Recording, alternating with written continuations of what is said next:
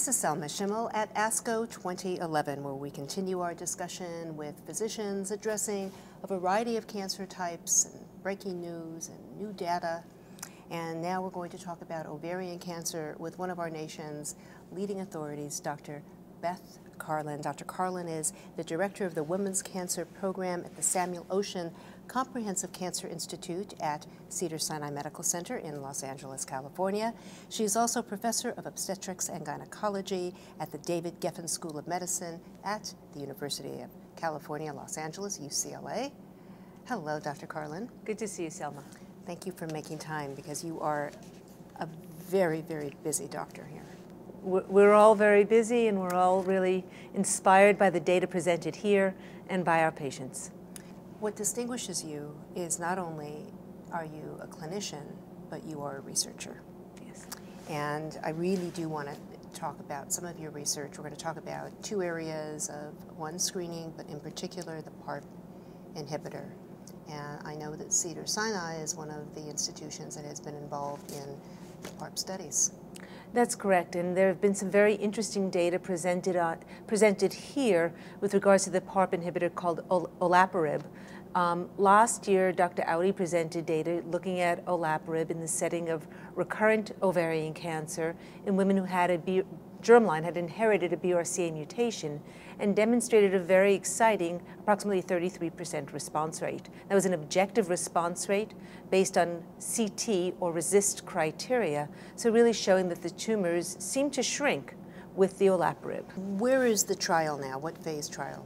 So the trial that was presented here today that was very exciting is actually a trial looking at this PARP inhibitor in the maintenance setting for recurrent ovarian cancer. So eligible patients had had recurrent ovarian cancer, had had at least 2 prior platinum-based chemotherapies, now demonstrated again response to a platinum, but were at a place where they would go on a maintenance treatment.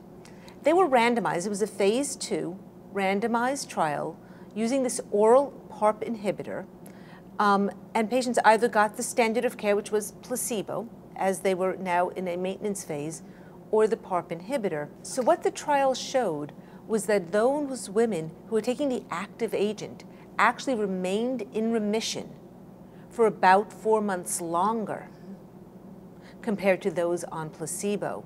In fact, the hazard ratio for a benefit showed almost 2/3 of the patients had a significant benefit. When you look at the impact, because I've heard doctors describe the PARP inhibitor as a miraculous, I mean, big words. I don't know what your impression is, but I think those are pretty profound words. A miraculous breakthrough in the treatment for this subgroup of patients. Do you see it ever or soon moving it into an earlier, maybe even first-line therapy? It's not a panacea, okay? I don't think PARP inhibitors are going to be a cure for all women with ovarian or breast cancer or any of those, but it is a significant step forward in terms of improving survivorship and time in remission and time to be able to enjoy a progression-free survival is what we call life, right, is living in remission. So I think PARP inhibitors really provide a significant quantum time for us to do that. The great interest and the great excitement I have with regards to PARP is that it opens up another mechanism for us to kill cancer cells with a targeted approach that may have less toxicity. So PARPs allow us to look at a mechanism that's called synthetic lethality. And it's basically playing on the cancer cell's own deficiencies that make it a cancer cell and giving it sort of a double negative, a way for it to cause its own self to explode. What we understand from the Cancer Genome Atlas Project and other studies now is that BRCA-like deficiencies occur in almost half of all women with papillary serous ovarian cancers, which is the majority of ovarian cancers. So we actually have an opportunity with PARP inhibitors to play on that DNA damage repair deficiency that causes cells to be cancer cells and cause these tumors to auto-destruct. And so the net cast with the potential usefulness of PARP inhibitors is not just the 10 or 13% of women who have a mutation that they've inherited that may be part of the etiology of their ovarian cancer, but really spread out to maybe half of the women who have high-grade serous ovarian cancer. Why is it a particular effectiveness for the BRCA-positive patient? One of the roles of the BRCA gene in all of our cells, the normal BRCA gene, is to help DNA repair some of the typos along the way. Our cells reproduce every day, and with the base pairs and the reproduction of the DNA, there's occasional typos. And our evolutionary biology has given us 4 or 6 ways to make sure those typos don't move forward and cells don't become malignant. When one has a deficiency in BRCA, one of the most important ways to repair DNA damage, called homologous recombination deficiency, a big word, but it's a way to repair double-stranded DNA breaks, goes awry. Now, in a cell that is just missing part of that process, there's all these other pathways. Nucleotide excision repair, base excision repair. I mean, evolution's been very good to us as a human species that allow us to have this redundancy, so that if you inherit a BRCA mutation, you have all these other things along the way. What PARP does, it takes out one of those additional processes. So sort of the belt and suspenders. If BRCA is your belt, you have your suspenders as PARP. But if you have a PARP inhibitor and you lose your belt and suspenders, you drop your pants and the cell dies. So it's this idea that you're setting up this way that causes the cells to die, on one hand based on its own defect, and on the other hand this other one that PARP alone in a cell that is functional BRCA doesn't bother the normal cells. And that's what we talk about, this targeted approach. It's leading to cell death, or apoptosis, is only in those cells that are already missing one pathway of DNA damage repair. You put the second one on it, and it falls away.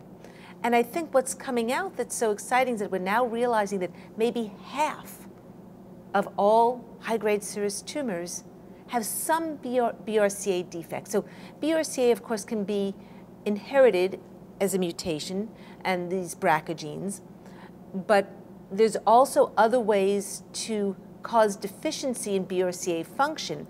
The cancer cell itself could have a mutation that occurs just in the cancer. The function of the BRCA could be inhibited because the signal to make the protein that has to do with its promoter, the switch that says turn on or off. There are ways that we can have through what we call epigenetics, things that occur through life, that basically keep the BRCA switch in the off position. So even though the gene itself is normal, the cell doesn't know to make it. And when you add up all of these things, inherited BRCA mutations, acquired BRCA mutations, switch problems, it encompasses about half of the ovarian cancers. And indeed, what was so exciting in the trial presented here at ASCO, it was open to all women who achieved a remission and were platinum sensitive, not just BRCA. In fact, 2/3 of the women on the trial did not have a BRCA mutation, and they too had an equal benefit from the PARP inhibitor. How far are we away from advancing the use of PARPs in an earlier stage of treatment?